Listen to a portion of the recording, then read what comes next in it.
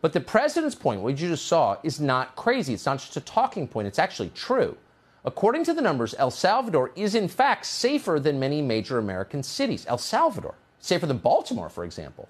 In 2018, Baltimore had 51 murders per 100,000 people. The same year, San Salvador had a smaller number, 50 per 100,000.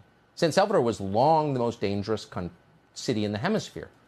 Baltimore, by the way, also has a higher murder rate than Guatemala, Honduras, and Afghanistan. So why don't people who live in Baltimore have a right to apply for asylum in Central America? Thanks to good leadership, El Salvador is getting safer. Meanwhile, thanks to people like Kamala Harris, our country is becoming far more dangerous.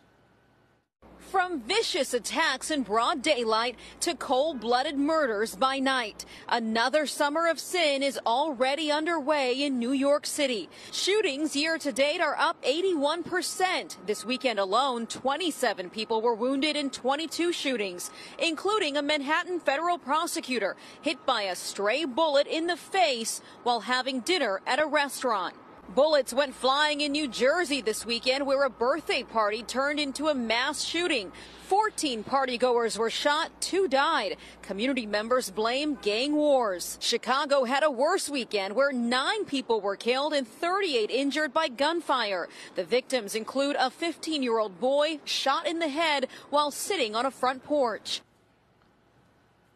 So it really is getting more dangerous. It's not your imagination. And by the way, murder may be the only event in human life that the U.S. government tracks accurately.